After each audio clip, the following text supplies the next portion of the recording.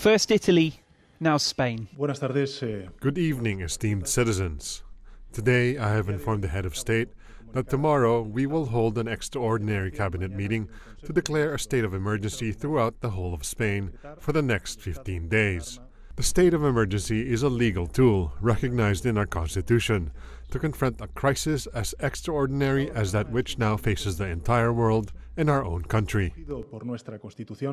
Bulgaria too has declared an emergency after confirming just 23 cases, but it and others know the trend by now.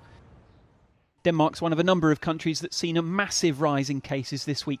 It's now advising citizens against all but essential travel.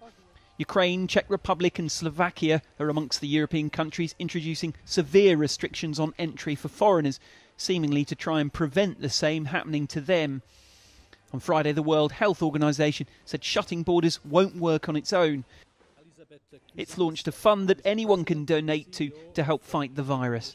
You must take a comprehensive approach. Not testing alone, not contact tracing alone, not quarantine alone, not social distancing alone. Do it all.